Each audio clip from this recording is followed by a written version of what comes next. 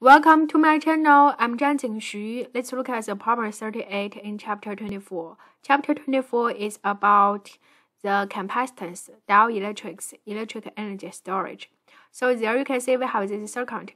The capacitors C1, C2, C4 is given, and the voltages from point A to B is given 24 volts. Now ask you to find the potential difference across each capacitors. So very easily we can consider C1 and C23 is parallel connection, right? And C2, C3 is series connection. So very easily we can see the potential difference across C1 is just equal to V, because this is a parallel connection. It is just connected with point A to B, right? So this one, you just look at the picture, you can find it. The next one, you need to find the potential difference for V2 and V3. How can you determine it? We can consider the charge in these branches. This is Q2, Q3 equals, right, as Q23. Agree?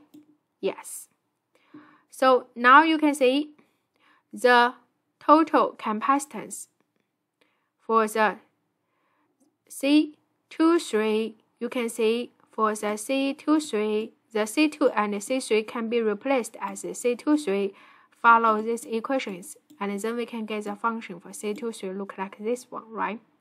Now you can see for these branches, the potential difference from the A to B is V is given, and the capacitance C23 is given.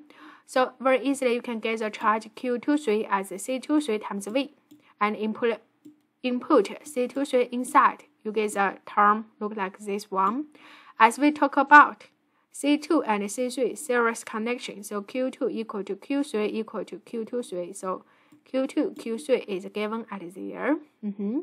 Next one, you can get the V2 very straightforward. Just use the charge Q2 over C2, right? So Q2 is there, input it inside, you get the function look like this one. Input the quantities, get answer there. The V3, we can very straightforward. We can use the Q3 divided by C3, right? And input the Q3 inside.